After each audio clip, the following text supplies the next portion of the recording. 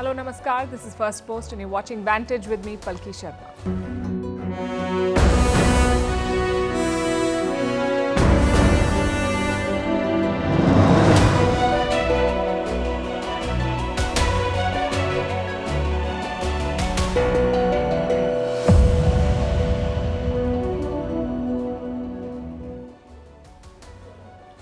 Another attack in Pakistan, this time on the Gwadar port. Bomb blasts and a gunfight. Baloch militants went after Chinese investments there yet again. We'll bring you the details and discuss why China should cut its losses and exit Gwadar. Meanwhile, in India, it's election season and Prime Minister Modi has two invitations from Ukraine and Russia. What do they want? Can and should India broker peace in this war? We'll discuss that. In Vietnam, they'll name the third president in 1 year. Thanks to a massive corruption crackdown, will this political churn hurt Vietnam's economy and investments? India is looking to ramp up deep-sea mining to power its green transition. We'll tell you how. Italian Prime Minister Giorgia Meloni has declared war on deepfakes. She's gone to court after her own images were used for pornographic content. In Argentina, is the president's shock therapy helping the economy? We'll bring you the numbers. In Senegal, elections after much chaos, uncertainty and delays. MS Dhoni steps down as CSK captain. We'll look at the story and the brand. And a man playing chess with a Neuralink brain chip. How does it work? Is this the future? Also, why is Macron going viral for his biceps? Yes, we're talking about the French president. All of that coming up ahead. The headlines first. The US urges immediate ceasefire in Gaza at the United Nations, circulates a draft resolution. This is the first time Washington has done so since the Israel-Hamas war began. Earlier, the US had blocked all drafts using the word immediate. This change in stance comes amid fears of a famine in Gaza. Just weeks ahead of election in India, Delhi Chief Minister Arvind Kejriwal has been arrested. The Enforcement Directorate arrests him in the liquor policy case. The central agency says Kejriwal was a quote-unquote conspirator in the graft case. This is the first time in India's history that a sitting Chief Minister has been arrested. In India, the opposition Congress party says it has no cash for election campaigning. In February, the Income Tax Department froze many of the party's bank accounts. Rahul Gandhi says the party has no money to support its candidates, says it's an assault on democracy. Indonesia's opposition candidate calls for a fresh vote after his election loss. Anies Baswedan challenges Prabowo Subianto's victory at the presidential poll. He claims rules were unfairly changed to allow the outgoing president Joko Widodo's son to run as vice president. Switzerland becomes the first developed economy to cut interest rates. It was a surprise move by the Swiss National Bank. The rate cut by a quarter points is the first since June 2022. The SNB said inflation is likely to stay below 2% for the foreseeable future. And taps run dry in Johannesburg as South Africa's largest city faces an unprecedented water crisis. Around 6 million people live in Johannesburg. Intense heat and a crumbling water infrastructure are being blamed for this crisis.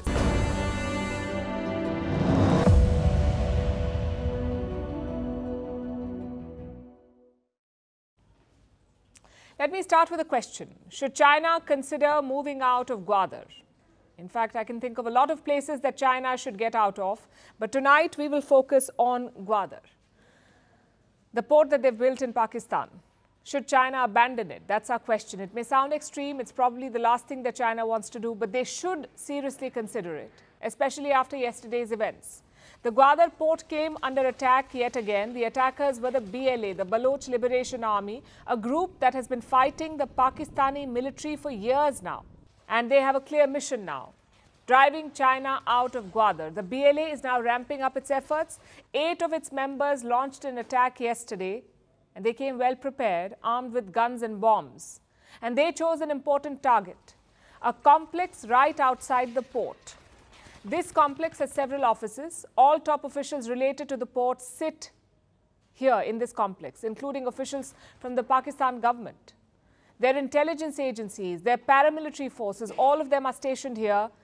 And these are all high-value targets, which is why this complex came under attack. It began with multiple bomb blasts. Then there was shooting. A gunfight followed. Pakistan's military gunned down all 8 militants, not without casualties though. 2 soldiers were killed in action, but Pakistan's loss was much greater than this. What was also damaged was the military's reputation. As a security provider to CPEC, CPEC is the China-Pakistan Economic Corridor, Pakistan's army is supposed to secure it, supposed to secure its assets. But they failed. They did not see this attack coming, they looked unprepared, and it took them some 2 hours to neutralize the militants. And remember, this is supposed to be a high security zone. Many Chinese nationals work in Gwadar, and Pakistan created a special security force just to protect them. And this force has at least 15,000 troops. They have checkpoints everywhere. According to one local politician, there are more checkpoints than CPEC projects in Gwadar. In fact, I have his quote with me. There is no CPEC in Gwadar except security checkposts that exist in the name of CPEC in Gwadar. If you ask me, CPEC projects in Gwadar are the name of security checkposts. That should tell you something. Numerous checkposts, 15,000 troops, and they could not stop 8 militants. They not only reached the Gwadar port, they also detonated bombs. And this was not a first. Last year, a convoy was attacked in Gwadar. It had 23 Chinese engineers. They had a narrow escape thanks to their bulletproof vehicles. But you see the larger problem here. A constant threat looms, and you cannot bulletproof everything and everyone. Plus, experts fear that Gwadar will see more attacks. So the question is, can Pakistan thwart the next attack? And this is a question that the Chinese should be asking, because the Pakistani army is losing ground and losing face. Over the weekend, they were attacked by the TTP too. The Tehreek-e-Taliban Pakistan, TTP, also known as the Pakistani Taliban. A checkpost along the Afghanistan border was targeted, and we told you about it on the show. And the Afghan border has become quite volatile. The Taliban in Kabul have turned against Pakistan. They're protecting the Pakistani Taliban, giving it a safe haven in Afghanistan from where they launch attacks. Islamabad has failed to stop it. They even went to the United Nations to complain, no luck. So the Pakistani army is now stretched thin. They've opened way too many fronts. They've exchanged fire with Iran. They have constant skirmishes with Afghanistan and now attacks in Balochistan. How can they safeguard Chinese assets? For the moment, China sounds supportive. We have noticed relevant reports. We strongly condemn this terrorist attack and express our grief for Pakistani personnel who sacrificed their lives in the attack. China opposes all forms of terrorism, firmly supports Pakistan's national development and social stability, and firmly supports Pakistan's fight against terrorism and maintenance of its national security and stability. China opposes all forms of terrorism and firmly supports Pakistan. This sentence makes no sense, but that's what the Chinese said. Although their patience may run out soon, they've put way too much money in CPEC, and for the project to deliver, safety and security are prerequisites. But Pakistan has repeatedly failed to ensure that. There was a time when China had called Gwadar the crown jewel of CPEC. But now it's a thorn, a hotbed of rebellion against Chinese investments in Pakistan.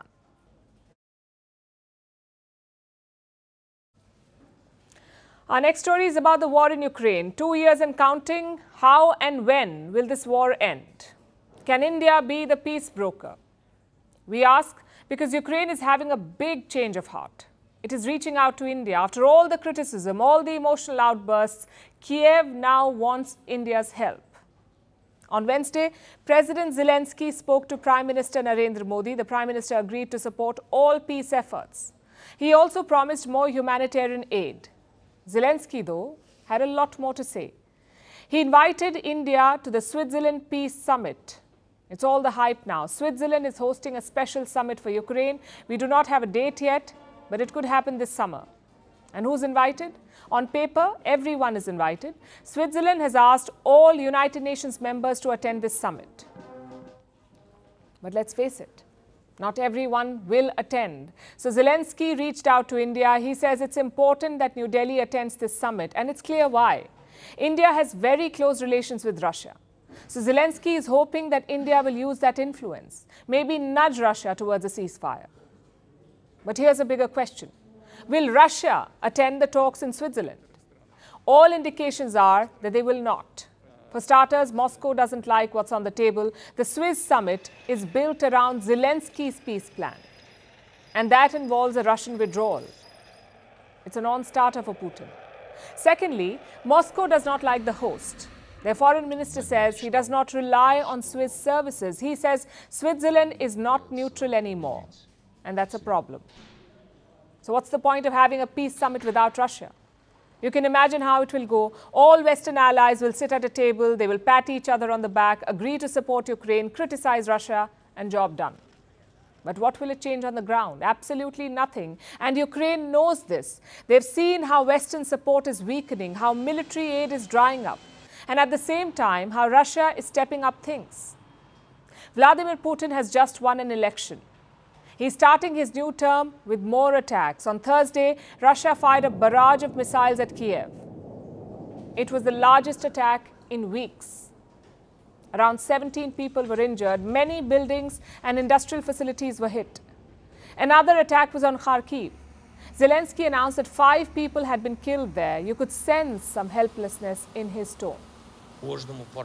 Necessary aid is being provided to every injured person, but this is not enough. Everyone must realize this.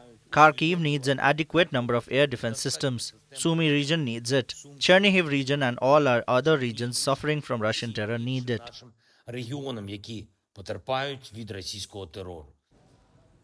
So the tide is clearly turning, which is why Zelensky is exploring alternatives. It is a big climb down though, because not very long ago, Ukraine was quite upset with India. You may remember what their foreign minister said in 2022. In fact, let me quote what he said. When India purchases Russian crude oil at a discount, they have to understand that the discount has to be paid by Ukrainian blood. Every barrel of Russian crude that India gets has a good portion of Ukrainian blood in it. That was Dmytro Kuleba in 2022, Ukraine's foreign minister. And their position was not too bad then, in 2022. A successful Ukrainian counteroffensive was in the works. The sanctions on Russia were piling up, so Kiev was a bit bolder then. But now it's very different. Some $60 billion of aid is stuck in the US Congress. European nations are battling a financial decline. So guess what this very same foreign minister is now doing? He's traveling to India. Again, we do not have a date yet, but reports say he'll arrive later this month. And this is big. India has not hosted top Ukrainian officials since the war began. So if Kuleba comes, it will be a first. And his agenda is quite clear, to lobby for India's support in the peace talks, to see if India can play peacemaker. But will New Delhi play along? More importantly, should India wade into this war? India's position has been clear and consistent. Prime Minister Modi has said that this is not the era for war. At the same time, India has refused to gang up with the West against Russia. Before speaking to Zelensky, Modi also spoke to Putin. He congratulated him on his re-election. He promised to strengthen relations and got an invitation to visit Russia. So Prime Minister Modi has an open invite to both Ukraine and Russia. How many leaders can say that? A handful at most. So New Delhi is well placed to mediate a settlement, and it has the chops. Just a few months ago at the G20, India overcame differences over Ukraine to get a joint statement. So India can engage in quiet, constructive diplomacy. Unlike some in the West who are given to high-decibel, jet-setting mediation efforts, India can play a role. But India must read the room first to see how sincere all sides are, especially Ukraine. They are on the back foot and in no position to dictate the outcome. Russia has spent millions of dollars and lost hundreds of soldiers in this war. They finally seem to have an upper hand, so you cannot expect Putin to just withdraw and cease fire. Zelensky will have to make concessions. If not, these trips and appeals to India are pointless.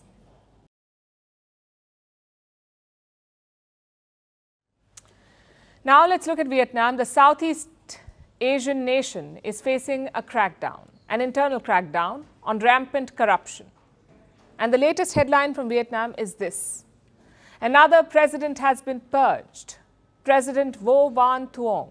He resigned today. Vietnam's ruling Communist Party put out a statement. And this is what they said: Vo Van Thuong's violations and flaws have negatively affected public perception as well as the reputation of the party and the state. They did not specify the violations, but the message was quite clear. The president was linked with corruption, so he had to go. And with this, Thuong has become Vietnam's shortest-serving president. He had taken office only in March last year. I, President of the Socialist Republic of Vietnam, swear to be absolutely loyal to the nation, to the people, and the Constitution of the Socialist Republic of Vietnam. Với hiến pháp nước Cộng hòa xã hội chủ nghĩa Việt Nam. It seems he wasn't loyal enough, or at least his reputation was not clean enough. He is now Vietnam's second president to resign due to corruption in just 1 year. His predecessor was also forced to resign, again because of corruption allegations, and this was last January. 2 deputy prime ministers were also sacked that month. So it seems no one is above the law in Vietnam. No one is safe from the anti-corruption drive, which, by the way, is called the Blazing Furnace. It's an intimidating name, and it seems quite accurate. Since 2016, the Blazing Furnace has burnt almost 200,000 officials, 2 lakh officials. This is across all levels of government. Thousands of them have been forced to resign. A number of them are in jail, including a former health minister. He's serving an 18-year sentence. He was convicted for taking bribes from a COVID-19 test supplier. Now, all this sounds commendable. It shows that Vietnam has a no-nonsense approach to corruption, and that is inspiring. But the sheer magnitude of this crackdown also raises questions. Like, why is corruption so widespread in the country in the first place? How are people at every level corrupt, including multiple presidents? To understand this, we need to take a closer look at Vietnam's political system. Vietnam is a communist country. They have one political party, and that is the Communist Party of Vietnam. The president is not the most powerful figure in the country, nor is the prime minister. The most powerful person is the Communist Party's general secretary. This man, Nguyen Phu Trong.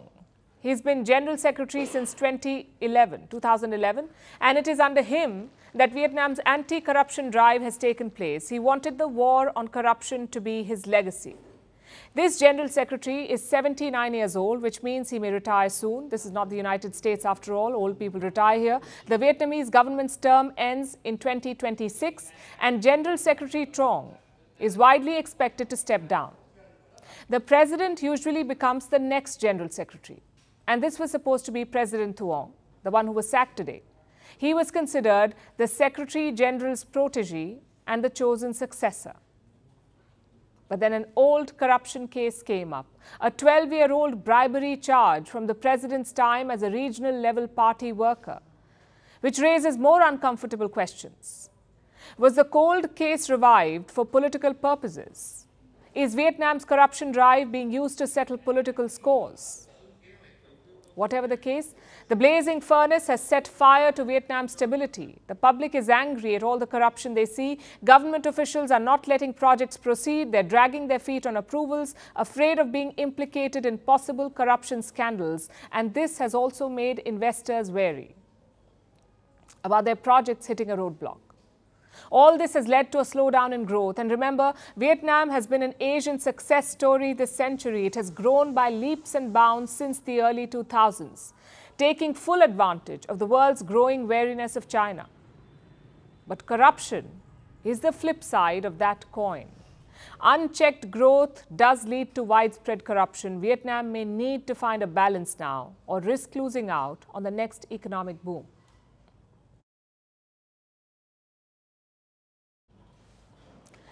Now, you've heard of the space race, you've heard of the nuclear race. Let me now introduce the deep sea race, a race to the bottom of the ocean. To find what? Resources. Scientists say it's a treasure trove down there.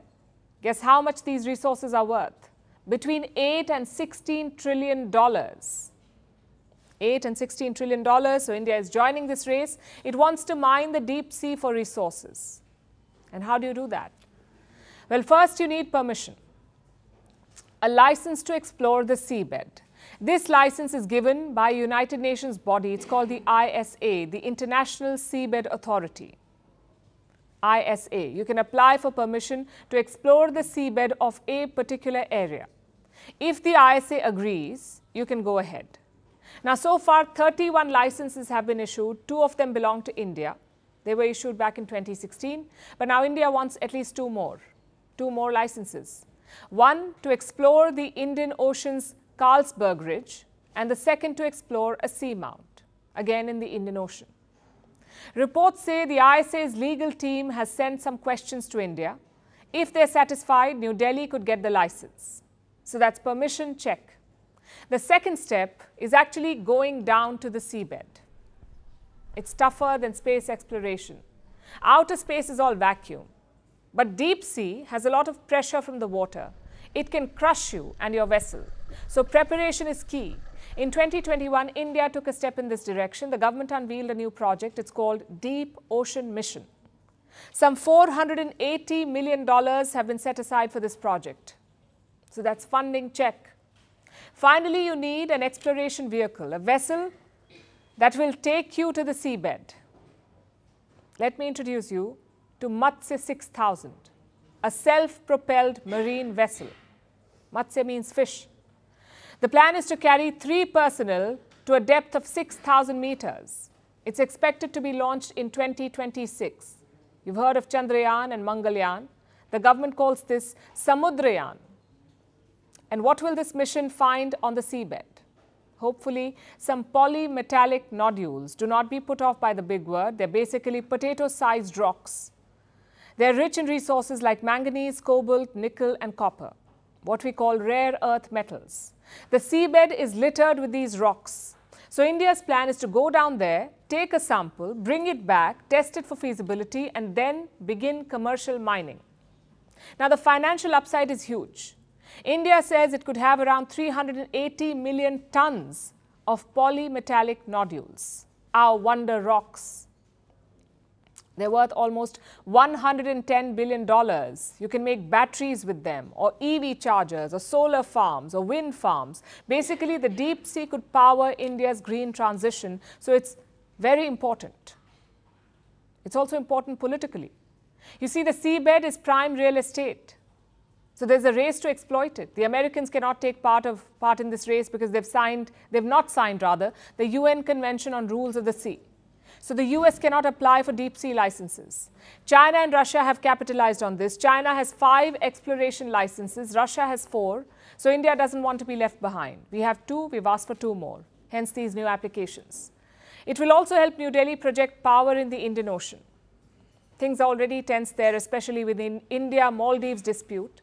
So these deep sea missions will help. Sort of like marking your territory.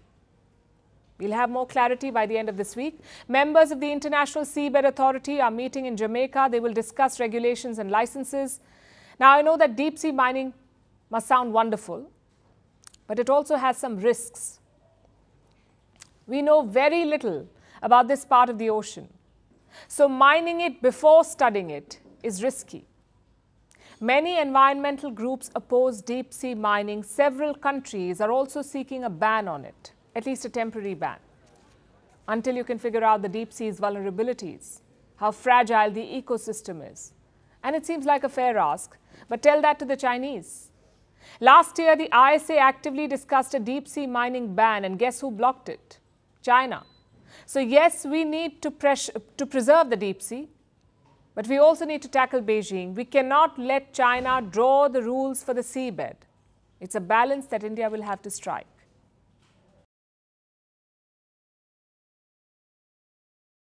Our next story is from Italy, where Prime Minister Giorgia Meloni has declared war, a war on deepfakes. She's filed a lawsuit against 2 men for manipulating her photos and using them to produce pornographic videos.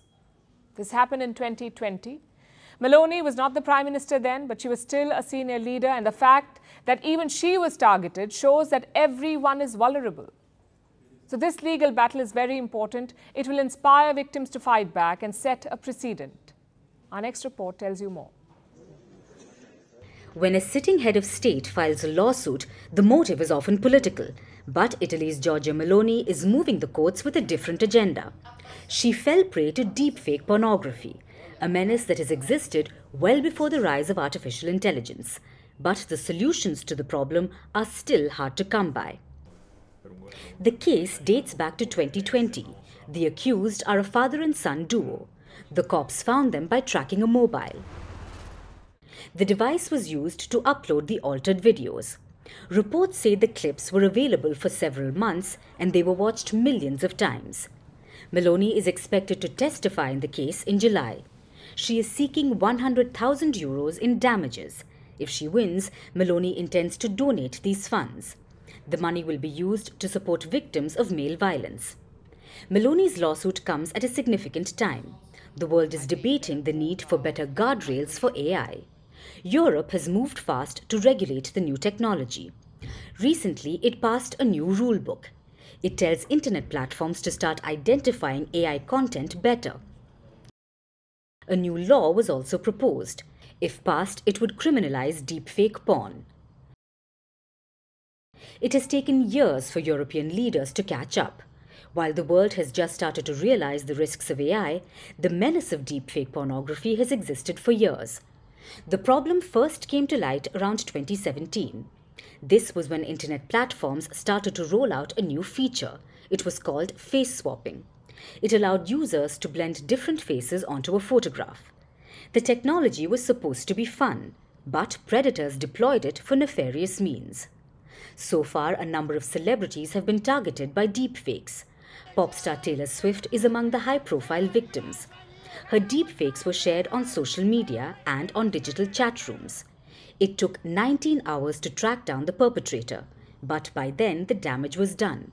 Her deepfakes were viewed more than 27 million times.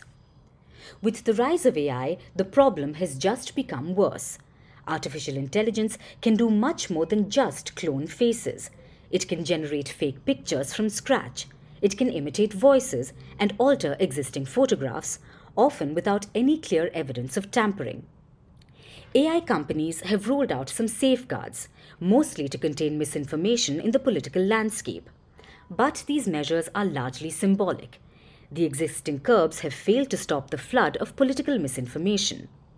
When it comes to deepfake porn, victims of abuse remain in most cases defenseless. Meloni's lawsuit only underscores the urgent need for better protections on the internet.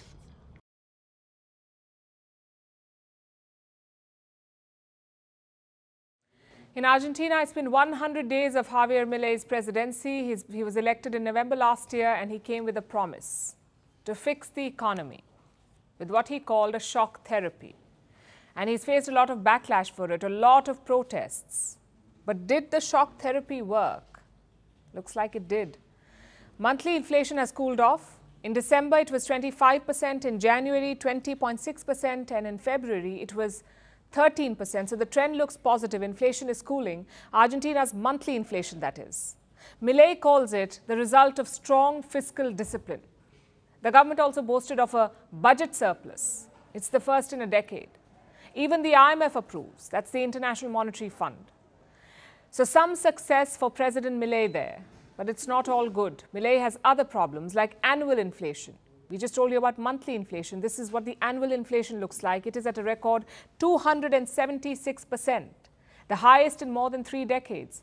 57% of the country is living under poverty. There are strikes. People are protesting against the austerity measures. Argentina is going through a humanitarian crisis. I've been saying it for a long time. Once again, we see families and children rummaging through the garbage to try to put something in their bellies. We are not going to sit idle in the face of this reality. When these people explode, they explode. So we're telling the government to pay attention to what is happening and to resolve the situation of hunger that they are creating. When Milei took office, Argentina was already in a bad state. Inflation was at 143%. 1 in 4 Argentinians lived in poverty. The currency had lost 90% of its value against the dollar. Milei vowed to change all of that, but warned that the process would be painful. Short-term pain, long-term gain. That was Milei's motto. That's what he said. He described himself as an anarcho-capitalist. His measures were radical. First, he devalued the peso, that's Argentina's national currency. He devalued it by 50%. He slashed 50,000 public jobs.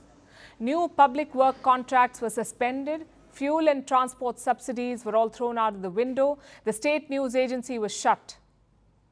So was the country's anti-discrimination agency. And funding for scientific research was cut down. The idea was to cut cost.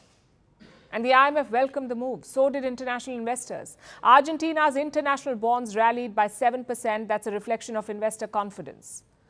So it started off on a positive note. Milei achieved some early success, but he also faced political hurdles. You see, his party is in the minority. It doesn't have the numbers in Congress. And his rivals do not like his plans. Last week, the Senate rejected a proposal, a decree to change 300 existing standards like rent caps, regulations on healthcare, labor laws, privatizing state-owned enterprises, reducing maternity leave pay.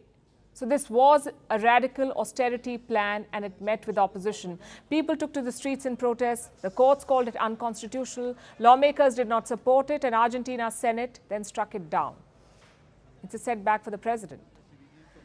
And he's said to be working on another strategy, firming up his numbers, waiting for the midterm elections. They'll be held next year in 2025. If his party does well in those elections, he may get the bill through. And while his policies are delivering for now, they do have their own set of problems.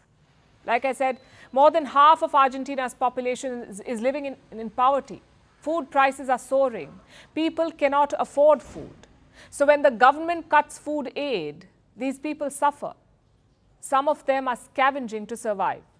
When we take the rubbish bins out, there are at least 20 people who approach us.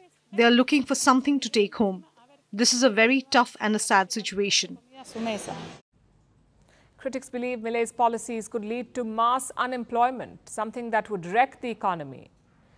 But Milei is convinced about his plan. He says it will get way worse before it gets better. Either way, Argentina is looking at a turbulent future.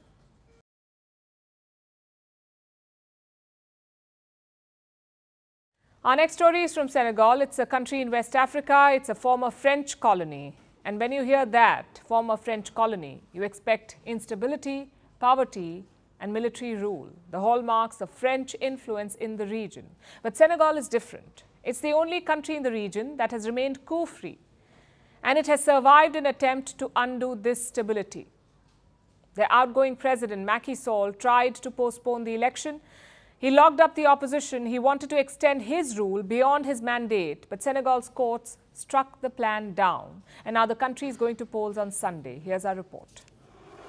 Senegal is holding its presidential election on Sunday.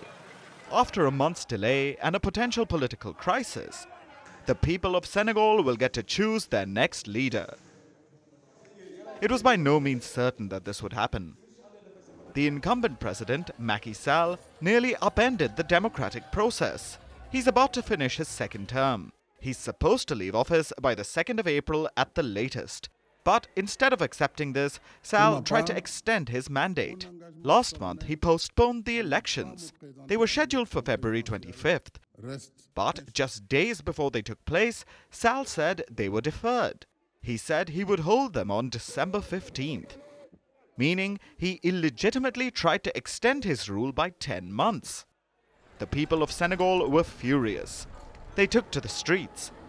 They clashed with the authorities and put Sall under tremendous pressure. Eventually, the courts were called to action, and they ruled that Sall's postponement order was illegal. They directed him to hold the election as soon as possible, and so he settled on March 24th, this Sunday. Not only did the people of Senegal prevent Sall from exceeding his mandate, they also succeeded in getting justice for jailed opposition leaders. Sall put forth an amnesty bill, paving the way for the release of his jailed opponents. Of these opponents, none is more of a threat to him than Ousmane Sonko. We continue to be demanding towards those who organized the election. That is why I say the president is responsible. His departure will not be easy. If he wants to render one last service to his country before leaving, he should ensure that these elections go smoothly and are transparent. Sonko has a massive following among Senegal's youth, and this is a young country, with about 60% of the population being under the age of 25. This makes Sonko the country's foremost opposition figure. He's also not your conventional politician. Sonko is considered anti-establishment, a pan-Africanist, and a leader with unconventional policies. For example, Sonko wants to bring in a new currency. Senegal, like other former French colonies, uses the West African CFA franc. Sonko wants to do away with it. He wants a new currency in Senegal to break the colonial hangover and remove undue French influence. Sonko also promises to create jobs and boost economic growth. So he's promising Senegal's people self-respect and growth. You can see why he's the biggest threat to the status quo.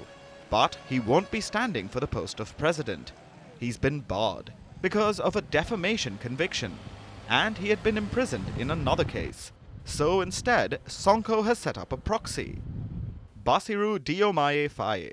Sonko wants his massive supporter base to vote for this man. So don't be surprised if Faye becomes the country's next president. As for Sall, his 2 terms are up.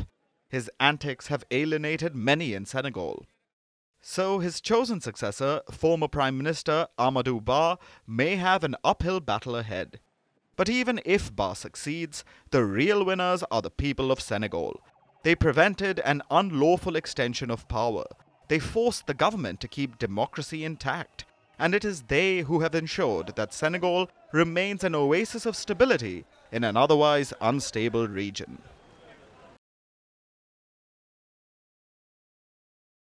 Captain Cool has struck again. I'm talking about MS Dhoni, former captain of the Indian cricket team and now the former captain of Chennai Super Kings. That's right.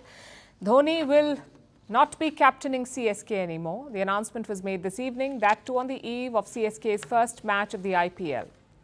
Many would say classic Dhoni. He did the same with his test captaincy as well. In 2014, India was playing a 5-match series in Australia. After the 4th test, Dhoni decided to retire. No warning, no indications, just a sudden announcement. He's done the same in Chennai Super Kings, by the way. The club has already named his replacement. It's Rituraj Gaikwad, a batsman from Maharashtra. Now, this transition was sort of inevitable. Dhoni is 42 years old. He played the last season with an injury. So he had to give up the captaincy at some point. After all, clubs have to plan their future. Yet fans on social media are heartbroken. And it's understandable why. Dhoni and CSK had become synonymous. He's captained the club since the first season in 2008 and his record is very impressive. The CSK has played 249 games in the IPL and the Champions League. Dhoni has captained 235 of them. And he's made 10 IPL finals, won the IPL trophy 5 times and won the Champions League twice. Simply put, he's the most successful IPL captain. He tried once to let go of the captaincy. This was in 2022. Ravindra Jadeja took over from him. But that season was a nightmare for CSK, so bad that Jadeja stepped down after 8 matches. So once again, Dhoni was called in. And the next season, he won the title for CSK. This time, though, it looks like a done deal. At 42, we don't know how much longer Dhoni can play. The speculation is that he could retire after 2024. So that's the end of an illustrious chapter in the IPL. But let's focus a bit on Dhoni. Not Dhoni the player, because enough has been said and written about him. Let's focus on Dhoni the brand. He's built a very specific image of himself. You won't see him a lot in public. You won't see him tweeting non-stop. Yet he's always part of the conversation. Whether through brand deals or on-field plays or advertisements, Dhoni's brand is built on detachment, you could say. Just look at his social media. He had 2 Instagram posts in 2023, 0 in 2022 and 1 in 2021. You don't expect that from a public figure, especially not an Indian cricketer. It's the same story on Twitter or X. Dhoni's last tweet was way back in 2021, and this tells a story. We live in an era where celebrities are everywhere. You open Instagram and they're going to the gym. You open X, they're at the airport. So it's hard to ignore them. But Dhoni does the opposite.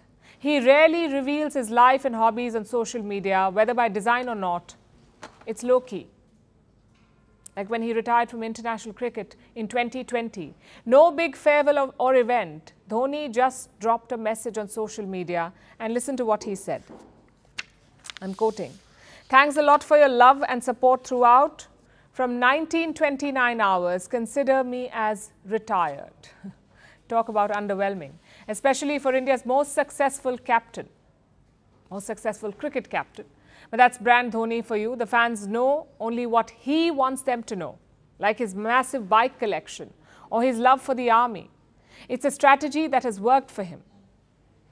Of course, that doesn't mean every celebrity should turn on airplane mode. Some like to remain active, others like to fly below the radar. But if you play it right, both can work.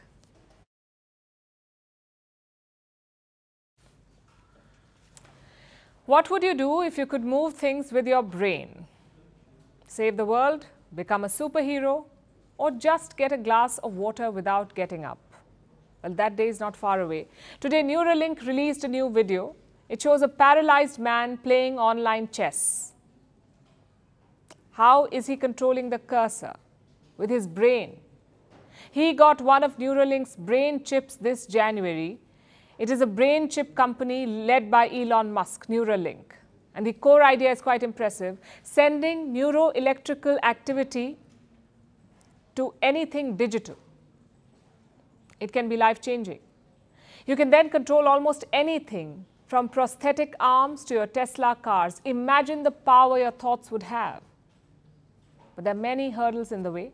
Our next report tells you if Musk's brain technology can indeed change the world. Noland Arbor looked intently at his screen. He was playing a game of chess online. His brows furrowed. Soon, the cursor moved. Arbor made his move. But here's the catch. Arbor once had a diving accident and he's paralyzed below his shoulders. So he didn't use his hands to move the cursor. He did it with his brain. It's like mind control. But Arbor isn't a Jedi. He was just using a brain chip. It was made by Elon Musk's company, Neuralink. The device is about the size of 5 coins stacked together. It's inserted into the skull. Then the hardware will harbor electrodes. This will record neural activity and stimulate specific regions of the brain. What happens then? Well, you may be able to use your thoughts to control the world. Arbor was given the chip in January. He says the surgery was easy. Since then, he's tested it out many times. Once, he even played a video game for 8 hours with the chip. Of course, Arbor says the technology is not perfect. There are some problems and minor glitches, but most of the time, it works. Wireless brain chips are not new. By the 2000s, monkeys were being trained on it. They were doing the same thing, moving cursors with their brains. But since then, the technology hasn't evolved much. Neuralink wants to refine that. The company aims to connect human brains to computers. That way, it can tackle neurological conditions. The idea is to supercharge human capabilities. Basically, control your devices with thoughts. Also, treat neurological disorders like Parkinson's. Of course, it all sounds like a science fiction movie. But for once, Elon Musk is behind the curve. Other such startups are already in the race. One company is called Synchron. It's backed by Jeff Bezos and Bill Gates. It has implanted its device in 10 patients. Researchers in Switzerland have also achieved miracles. They helped a paralyzed man walk. This was by implanting multiple devices. But for Musk, solving neurological conditions is only the first step. He wants to build a symbiotic relationship between humans and AI. Cyborg alert. Imagine searching the internet with your brain or ordering food with just your thoughts. The possibilities are immense, and that's what Musk aims to explore. But many people remain skeptical. Scientists believe there are enormous barriers. First, practicality. Would you cut open your brain just to search the web with your thoughts? Second, adaptability. Everyone's brain is different, so it can't be a one-size-fits-all approach. And third, injuries. Many fear it could damage the blood vessels in the brain. So, while Neuralink is an ambitious venture, there are a lot of hurdles. This is where the line between science fiction and reality blurs. And while Musk may tout it, there's a long way to go before your thoughts can move the world. Yeah, so we started out with a... What do you expect from the leader of a nation? Good communication skills, clarity and conviction in policy making, commitment to public good. How about bulging muscles? We ask because this burning question has taken over the internet thanks to Emmanuel Macron, the president of France. His official photographer posted 2 images on Instagram. These are photos of Macron working out, hitting a punch bag with clenched teeth and drawn features. As you can tell, the main attraction here is not Emmanuel Macron, it's his muscles. Obviously, the images have gone viral. The word Rocky, inspired by the blockbuster boxing movie, is trending on social media. These pictures are being seen as a show of Macron's physical strength, of his virility. But the praise is coming hand in hand, or should I say bicep in bicep, with consternation and criticism. After the infamous Gate and the hunt for doctored photos of the British royal family, amateur sleuths are on high alert for image tweaking. Many of them say Macron's pictures have been enhanced. And they point to the size of Macron's biceps, reposting them alongside images of his thin arms. Meanwhile, opposition leaders are up in arms. They're calling this a PR campaign, a quote-unquote poverty of political communication. And some netizens are mocking Macron, demanding yoga pictures of Olaf Scholz next. That's the Chancellor of Germany. But mockery aside, these images are hitting hard. And there are 2 big questions here. Why these pictures and why now? The obvious answer is this. Macron is shifting from being a so-called dove to a hawk and changing his stance over the war in Ukraine. Less than a week ago, he flexed his muscle on Ukraine. He refused to rule out sending troops to Kiev. He called on Europe to ramp up its response against Russia. And all of this may have been just rhetoric, but it all points to one direction. These recent words and pictures form a potent combination of narrative building and imagery that will not be lost on Russia. In fact, these photos may be an indirect message of Macron getting ready to take on Putin, the Russian president, who, by the way, is no stranger to such photo shoots himself. Putin has shown off his sporting prowess, his physical strength repeatedly. He's gone bare-chested on a horse, played ice hockey, defeated his opponents at judo, hung out on tanks and submarines. So if this is a competition among so-called strongmen, a few photos may not cut it for Macron. Putin is already the master of this genre. Even so, Macron is buffing up his image. And he's not the only one to have tried this. Nicolas Sarkozy was often shown jogging or cycling. Rishi Sunak is said to work out every morning. Barack Obama was shown playing basketball and baseball. Justin Trudeau went viral for boxing in 2012. But fair warning here, politics and sports do not always play out well. And no one knows this better than the British red card, Boris Johnson. In 2015, he was left red-faced. He was playing rugby during a visit to Tokyo, and he flattened a 10-year-old boy, making news for all the wrong reasons. But despite the mishaps and the mockery, political leaders refuse to throw in the towel. They know that creating a strongman image could help their case. Maybe that's exactly what Macron is trying to do here, now that it is his turn to take on Putin. Ironically, Macron is taking a leaf out of his adversary's book. And now it's time for Vantage Shots, images that tell the story. In Brussels, protesters try to stop world leaders from reaching nuclear energy summit. In New York, a man seeks the return of his beloved pet alligator, Albert. And Peru repatriates 4,600 archaeological artifacts from America to Europe. Finally, we're taking you back in history. On this day in 1935, Persia was renamed as Iran.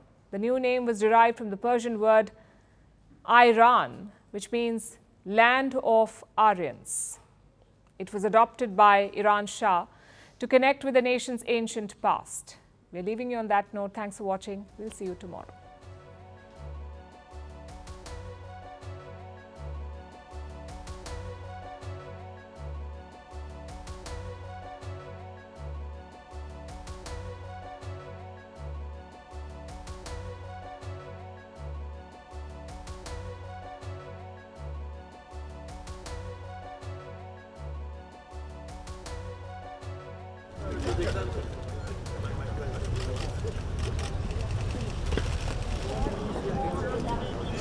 Il est rentré avec ton écran, non?